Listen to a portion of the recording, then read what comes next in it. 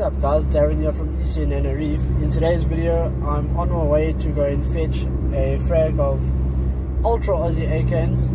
I'm also going to show you guys what to do when you get a new coral so that you don't pick up pests, nuisance algae, and also how to climatize the coral properly to get it to the right temperature, well, to get it to the same temperature of your tank, as well as to make sure you match the salinity before putting it into your own system. I'll get back to you guys once I've got the coral and we'll go from there.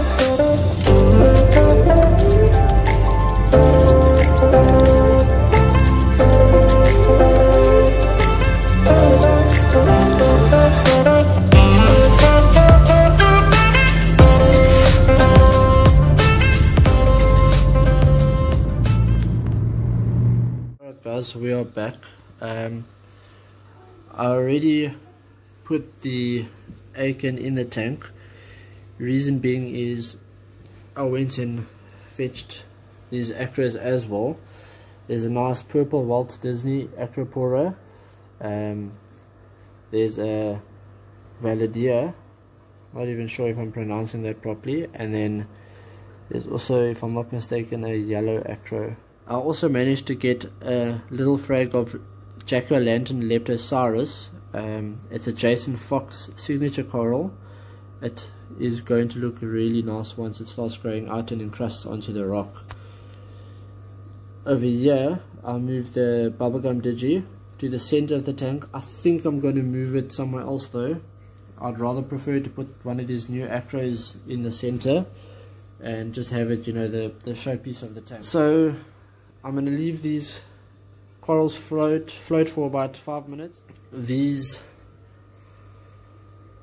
I would say they've been floating for about 5 minutes now. I'm almost 100% sure that the temperature of the water has matched the same temperature of my tank. I'm going to now take out the container. I was going to take out a little bit of water, put in some Seachem reef dip. I know that there's no pests on this because Andrew's tanks are super clean, but you can never be too safe, so I'll let it sit in some reef dip for a few minutes, and while it's sitting in the reef dip I'm also going to just take some water out and slowly add some of my water just to acclimate the salinity. Alright, so let's get to that.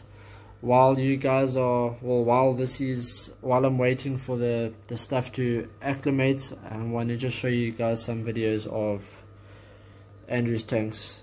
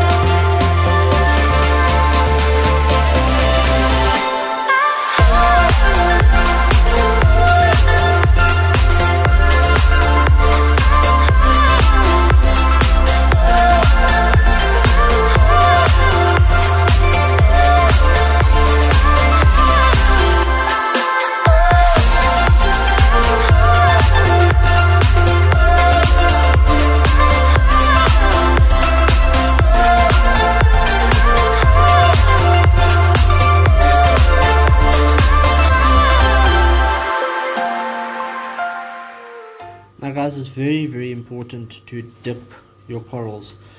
You don't want to have any nuisance hitchhikers or nuisance algae or anything like that. As you can see on this Acro there, I might be wrong, but it looks like it. There's one of those Astrea starfish. So they're not very painful to have, but they do breed very fast and they can be a little bit irritating to have in the tank, because they just go on everything, and I think they do eat coralline algae. This is some of my tank water now that I'm going to put in here, and this I'm doing now, like I said, to slowly get the salinity balanced.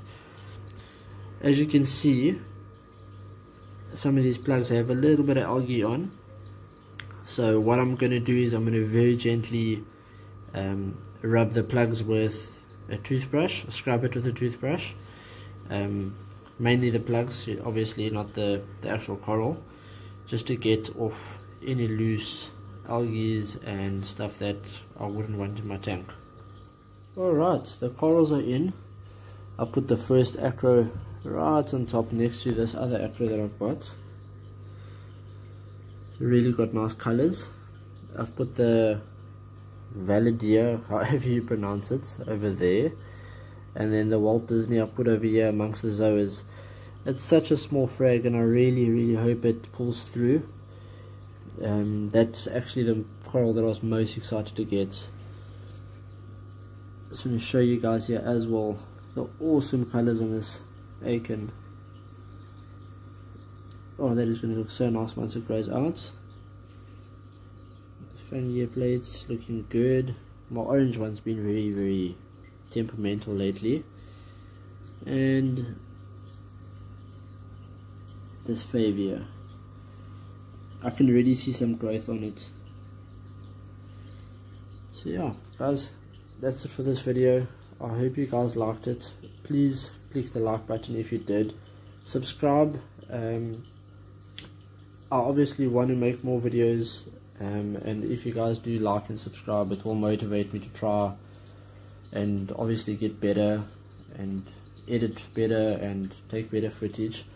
I didn't have my lens with me when I recorded Andrew's tanks, but I will make the most of what I did get.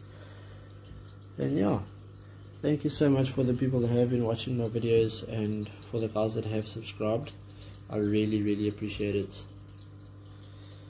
Cheers.